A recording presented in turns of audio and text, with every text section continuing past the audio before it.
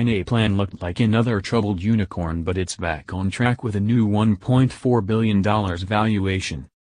Frank Calderoni just took over as Anaplan's CEO in January. Anaplan, the unicorn startup taking on SAP and Oracle with its cloud-based financial planning software, appears to have resumed its rise. The company just closed a $60 million funding round from existing investors. The round brings Anaplan's valuation to $1.41 billion. That's not only up from its previous valuation of $1.1 billion.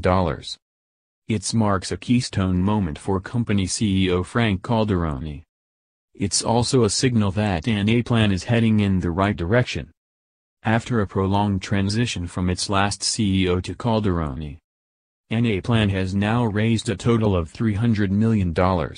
Its latest funding round, like previous rounds, was led by Premji Invest, the investment fund of Indian billionaire Azim Premji, founder of Indian outsourcing company Wipro.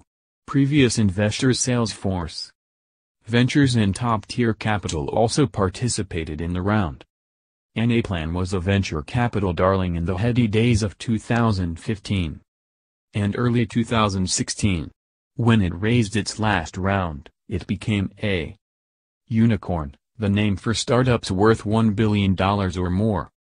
But when the tide shifted in early 2016 from free-flowing investment money to tighter funding rounds, lower valuations, and austerity, Anaplan's CEO, Frederic Laloux, a former SAP executive, was out.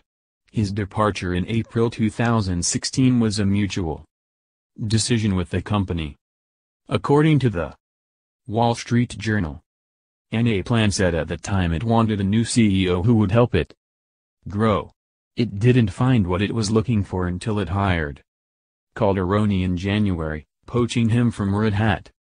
Calderoni is a well-known, long-time industry executive.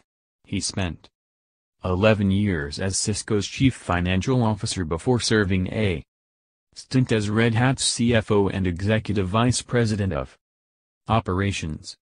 During his time as a CFO, Calderoni depended on the kind of financial modeling tools that Anaplan makes. Anaplan promises that its cloud software is faster and easier to use than traditional tools such as Oracle Hyperion. A tweet from Calderoni about meeting with Anaplan's customers. Twitter, Frank Calderoni.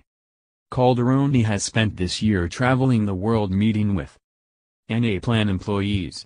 But his favorite moment as CEO happened a few months ago when a U.S. customer invited him to observe a financial presentation.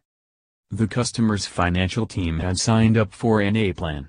In 7 weeks, the team had built financial planning models for 7 areas of its business and was presenting them to the company's CEO and CFO. While Calderoni was there, members of the customer's financial team approached him. Anaplan wasn't just changing how they built forecasting models or saving them money, the team members told him. It was saving them time. The finance organization works long hours, Calderoni said in an interview with Business Insider.